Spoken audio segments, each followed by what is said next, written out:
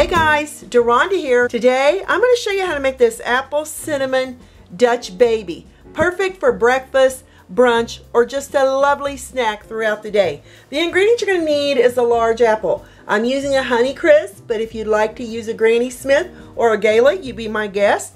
1/2 cup of fat-free milk or low-fat milk. 1/2 cup of all-purpose flour. 3 tablespoons of butter. It can be salted or unsalted. 1/2 teaspoon of ground cinnamon. 1/4 teaspoon of salt. 1/4 teaspoon of ground nutmeg. 1 tablespoon of granulated sugar. 2 eggs at room temperature. First, we're going to take the flour,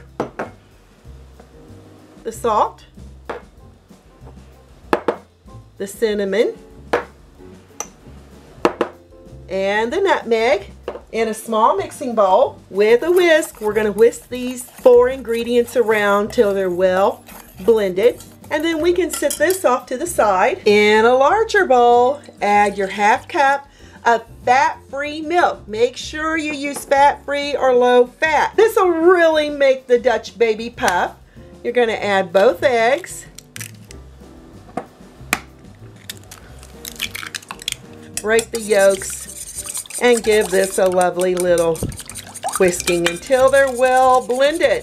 And that looks perfect. Now we can set this off to the side to peel the apple, and I'll put my sugar off there to the side.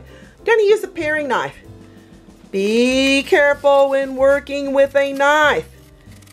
And we're just going to go between the peel and the apple itself until we get all the way to the end. Once we get to the end, set that peel off to the side and split your apple in half, lie it flat side down, and we're going to remove the center. I just like removing the ends, and usually the core will just pop out.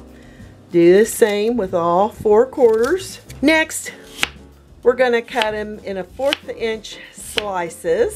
We're going to add them over here into a bowl and toss them with that tablespoon of granulated sugar. Whoops!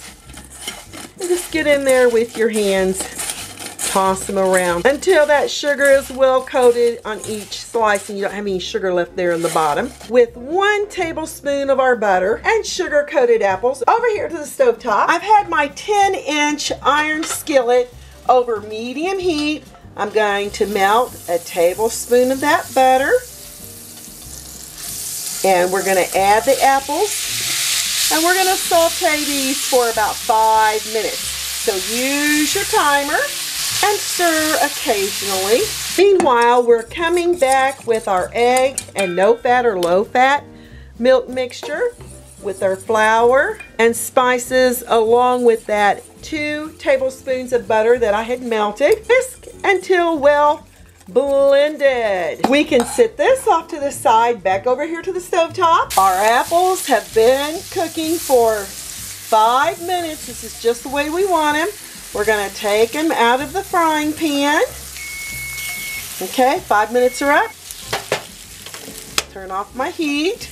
I've got my oven preheated to 450 degrees Fahrenheit. We're just going to wipe out that skillet, add an additional tablespoon of butter, get it around the edges, get it here in the center. Let's make sure we get it completely melted. We're going to add our batter. Get it all out of your bowl. Add your fried apples here on the top.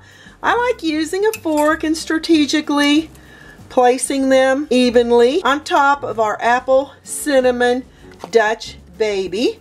You don't have to spend a lot of time. Now, some of you may have had this at the Denny's restaurant or IHOP restaurant. Very popular in those 2 food chains. This is off to that 450 degree preheated oven on the middle rack for the next 20 minutes. Use your timer and no peeking. Here's our apple cinnamon Dutch baby, and as you can see, it really puffed up along the side, but as it cools down, it's going to deflate. That is just the nature of your Dutch baby here. We'll give it about 2 minutes before we remove it from its skillet. I've been adding just a little bit of powdered sugar here to the top. Pop it out. Ooh, Ooh, it should come out. Look how beautiful that is, and look how golden that is around the edge. Oh yeah, it's gonna be fabulous. You can just either tear it apart like this.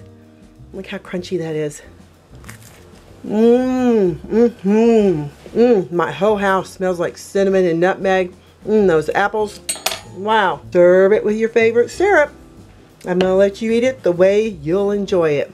That's fantastic. I'm Deronda with Foods 101. Give me thumbs up. Leave me a